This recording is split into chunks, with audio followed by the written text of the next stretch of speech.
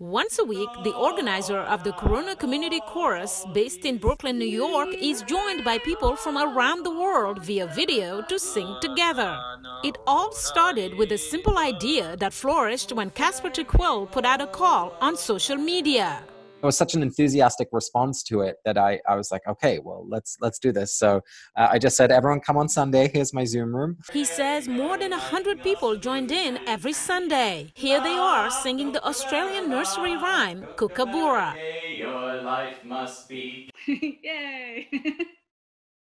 That's awesome. I love that one. You know, when you put it in gallery view, you see lots and lots of people's faces, and I could see them kind of singing along and smiling, and especially folks who brought their kids. It was really sweet to see. From his home, he leads the group through a multilingual repertoire.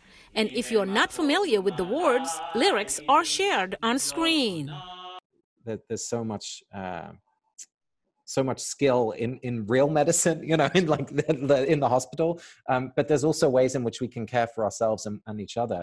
As the fight against the coronavirus outbreak continues, the virtual singing group hopes to connect voices in isolation and help make staying home a little more pleasant. I am not afraid. Thank you so much, everyone, for singing together. Mariama Diallo, VOA News.